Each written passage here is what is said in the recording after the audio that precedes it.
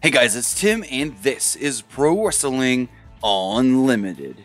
So we learned from PW Insider yesterday that Bray Wyatt was headed to North Carolina to film Ultimate Deletion. Not much is known as far as who's going to appear in this other than Bray and Matt. Maybe we get Jeff, maybe we get Senior Benjamin, King Maxwell, Vanguard 1, Rebby. That all is unknown. According to PW Insider today, they do state that referee Sean Bennett has been assigned to this match, so he is somebody other than Bray and Matt we will see in this.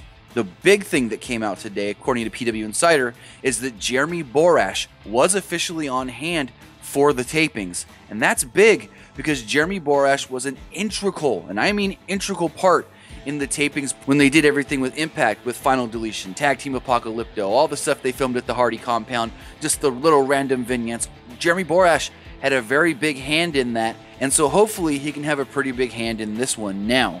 Now we do know that this will air on Raw sometime before WrestleMania, and according to WrestleVotes on Twitter, they are stating that it could be either March 19th or the March 26th episode of Monday Night Raw. So we'll just have to sit and wait and see exactly what we can find out as far as when it will officially air, and if we can see and hear some rumblings on who else appears.